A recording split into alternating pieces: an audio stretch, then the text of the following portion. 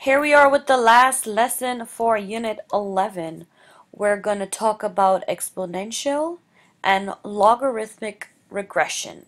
Our objective is that you will be able to use the calculator to write these logarithmic and exponential functions.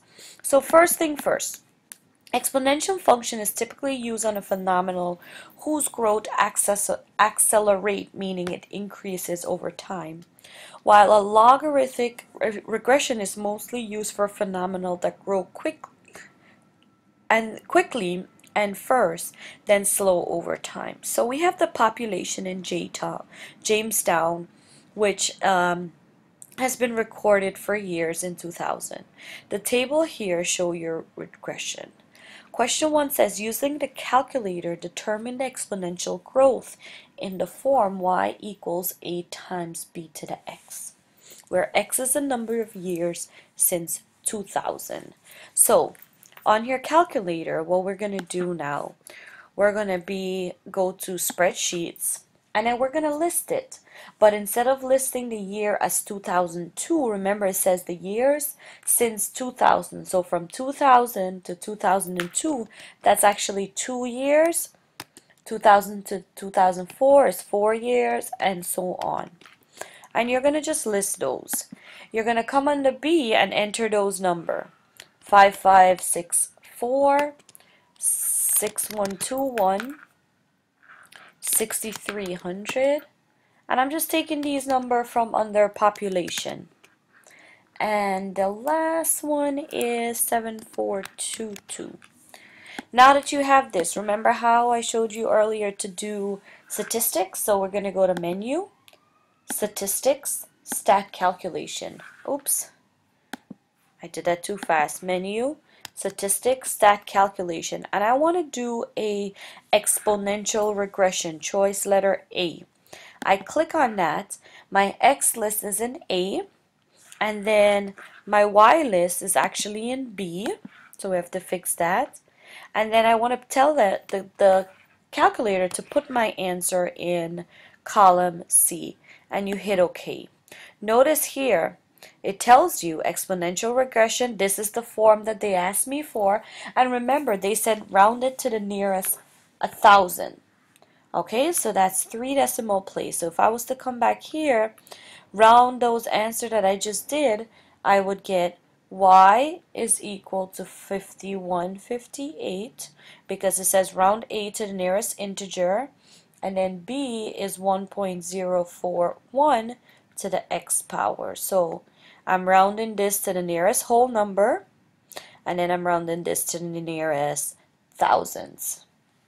Now that you have this, the questions say take that and go ahead and graph it. So I'm going to do a quick sketch. I want you to make sure you understand how to graph this. Let's do some criteria here. Let's make this 50,000, and let's make this 50 years. And then you will see a graph that actually looks something.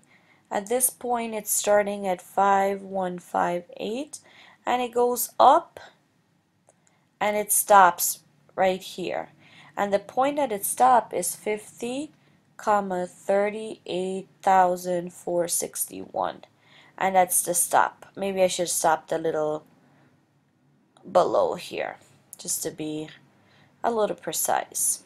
Okay, so I want you to do that. Now it says, by what percent does the exponential model predict the population? So remember when we talked about exponential function, and it's always going to be 1 plus whatever percentage. So looking at this model predicts that the population is going to be increased by 4.1% per year. And based off of this, remember our exponential function is actually modeled as where I have some number, I don't know, I can call it Q, it doesn't matter, and it's always 1 plus the percent raised to the time. So in this case, my percent here represents 0.041. Remember, I take the 1 out, and this in terms, which if I multiply by 100 is actually 4.1%. Okay?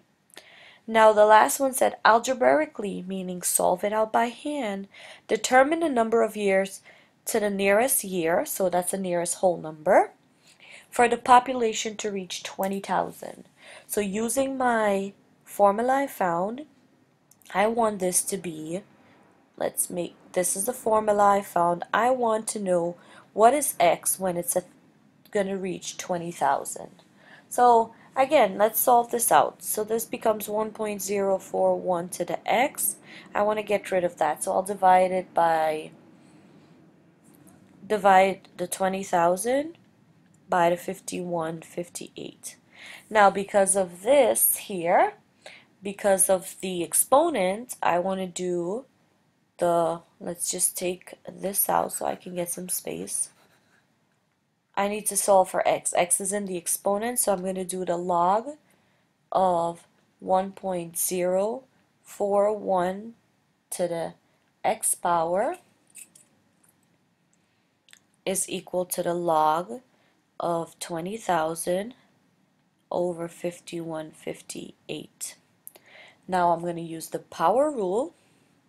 Let's see if I have some space here. I am going to use the power rule. This becomes x log of 1.041, and I'm bringing all of this down, 20,000, 5158. Now I want x by itself, and then I will divide both sides by the log of 5158, and it's going to be divided by the log of 1.041. And if you work this out in your calculator, you will get x to be approximately 34 years. And why? Because it says rounded to the nearest year. So again, because this is in the, remember, exponent, the inverse of that is the log function. So looking at this, which line of best fit represents an exponential equation? Look at this. This is actually going down. We have something that looks like this. Then we have something that looks like this. And then this is more of a straight line. So which one do you think would represent an exponential equation? Of course, you know the answer already. Choice 3. This is more of like a linear, and this does not look like an exponential going down. Okay, remember the other way, this is an increasing exponential function. Now, really quick, let's look at the log regression model. It says is most applicable when it grows fast and then it slows down over a period of time. So I would want to do the same exact thing. It says a corn plant will grow rapidly after the first emerges from the soil and then eventually slows its growth rate. And I want to find what we just did. Find the logarithmic equation, meaning it's in this form where x is the days and y is the height.